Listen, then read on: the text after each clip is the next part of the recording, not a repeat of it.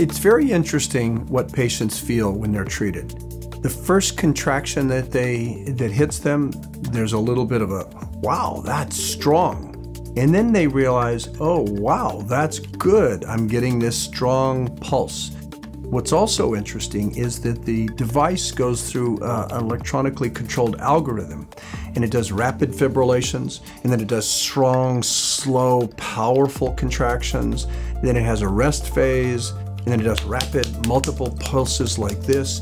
So it hits that muscle from all different directions.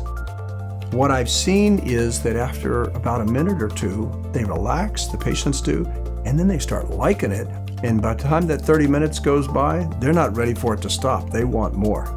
I personally had some treatment, and I can tell you it feels like I got a really good workout. Some of the radio frequency devices, you get a little bit of warming.